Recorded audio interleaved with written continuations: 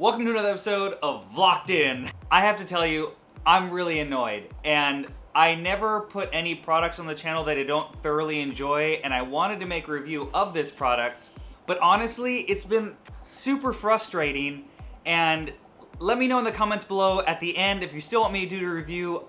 I want to work with this company later, so I'm not trying to bash it, and I did get these secondhand, so these aren't brand new in my entire experience, but I have known the owner of these products the entire life of them.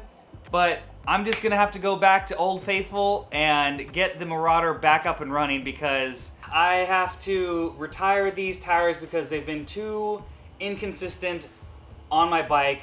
And let me know in the comments below, has this ever happened to you? Check this out. These are my Rene Hurst Bon John Pass 700C by 35 tires, and they aired down overnight, I'm assuming because of a small leak, and they just sucked up and stuck to each other. I've never had this happen. And literally, you can see it's hard for me to literally like undo it from itself. And there is obviously a lot of old sealant in there, but I've run tires for thousands of miles that have never done this. And as far as I know, these tires collectively should only have about maybe 600 or so miles on them. I had an issue with a previous ride I didn't film where the sidewall was leaking a little bit. It turns out I didn't have any sealant in there, so I didn't worry about it. Put a little super glue on the outside, filled up some new sealant, and it's been fine since. But this front tire, I've looked for a sidewall leak like that, or the weeping that these tires are kind of known for, and to no avail. I filled up a bunch of sealant, tried to find the holes, found one, tried to patch it with some super glue, but no dice, and every single morning for the last couple of days, this is what I've woken up to.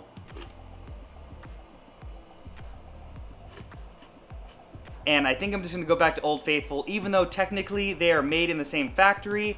The one thing I'm honestly worried about is how it's gonna look. Now, usually I'm a big fan of tan wall. Don't get me wrong, my Warhawk tan wall, I think it looks great on the purple and gold. But with the Marauder, I'm just not sold on it yet, so you have to let me know what you think about it. And the other downside to obviously doing this, since these are the plus casings, they are gonna add a little bit of weight to the overall build, which sucks because I was super hyped on how light this thing came out to be. So these tires are about 80 or so grams each heavier, so about 160 grams. It's about a quarter pound of rotational weight, which is not the end of the world. Don't get me wrong, I'm not the craziest of weight weenies, but a little bit of a bummer because I like just saying that this thing's right at 17 pounds, basically with pedals, cages, and accessories. So that being said, I'm gonna swap on my Tan Wall Gravel King 35s back on this bike. These are the ones that I did the review for. So if you've been looking at getting these in the plus casing to see the difference, I'll put the link for my review in the description below. So let me know below if you want to hear the full story of these Bon John Pass tires in a review or just another vlog, because honestly it's kind of hard to review. I haven't had a ton of miles on them. I maybe had a few hundred, and I didn't experience them in a bunch of different case scenarios besides road just because of the issues I had with them. I just lost confidence over time wanting to take them out on a little bit more aggressive mild gravel. I did take them on some, and then I kept having sidewall issues with this tire, so I don't know what's going on. It looks like the sidewalls are kind of cracking, but they're not super old. And like I said, I think collectively I'd say 800 miles max on these, but I think they're around 600 or so hundred. And these are the extra light casings for anybody who's wondering. So I don't know if it would be different with the standard casings. I know the sidewall weeping happens with other brands of tires, so I'm not blaming them for this, but I've just had so many issues with just sidewalls failing, not looking like they've been cut. So I don't know what's going on there. So time to swap these on and see how this thing looks.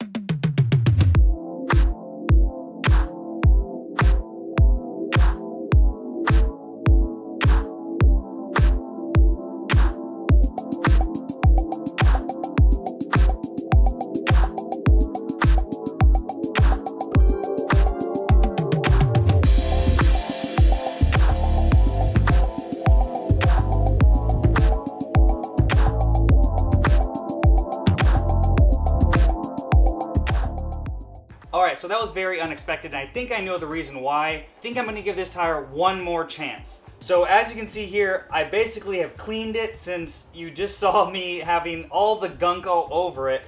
And it's not perfectly clean, don't get me wrong. And I've spent a good, it's been about an hour or so on this. I didn't want to do, you know, a 20-minute video of me just peeling sealant off.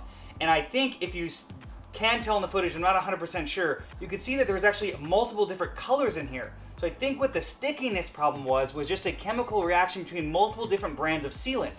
I talked to Mario, who actually let me these tires to try out because he tried them and just had a lot of problems with them. But I think initially he ran Orange Seal, and then I ran the Paneracer sealant, which is what they recommend for these tires, but I ran out of that sealant, and then I recently put in this sealant, the Trucker Co. sealant, because that was what was available to me at the time, and I think they just all reacted really, really badly to each other, and it actually was just really, really sticky, like beyond anything stickier than I've dealt with. Even with tire sealant getting stuck to the tire, which I've had before and I'll periodically clean, this thing was gunked up like crazy, and this is how much I got out of the tire.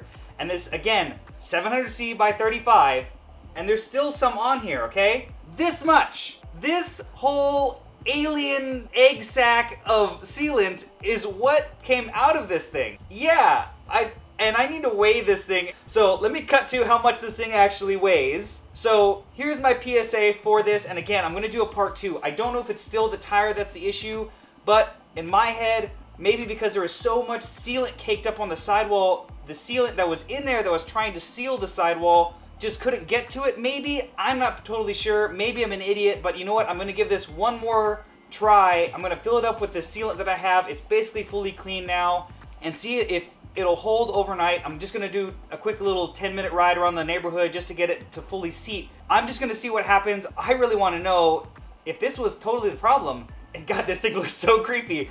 Anyways, let me know if this has happened to you, if you've mixed sealants. Maybe this is something I need to do. If I transfer sealants over or use 2 different brands, I need to sit there and take the time to clean the tire out. I've never had this happen before, so let me know your experience in the comments below. But lastly, thanks for watching this episode. Well, scratch that. I am just gonna go with Old Faithful and put those tires on, because the second that I put sealant in the tires, as you may have seen on camera, they instantly started weeping on the sides again, and I said, nope, not dealing with this anymore, so I threw the Gravel Kings on. I'm gonna go throw the rear on real quick, but I'm probably gonna wait till this evening to show you what it looks like, just so that the lighting looks a little bit better and it's not as hot outside, because I instantly started to sweat, and that's why I had to change my shirt. So let me know what you think of this bike, and let's cut to how this thing finally turned out.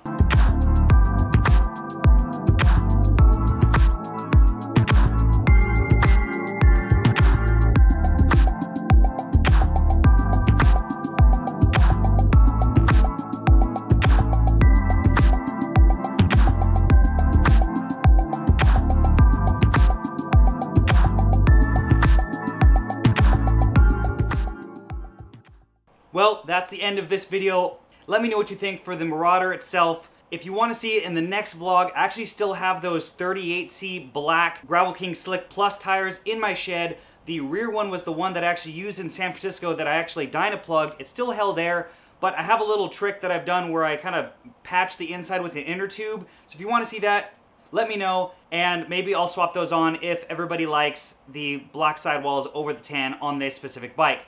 So that's it for this video. Please make sure to subscribe, turn notifications on, and like this video if you haven't already. You can follow me on Facebook, Instagram, help support the channel via my Spreadshirt or my Patreon. Links for all those things are in the description below. And lastly, thanks for watching this episode of Vlocked In. Let's get locked into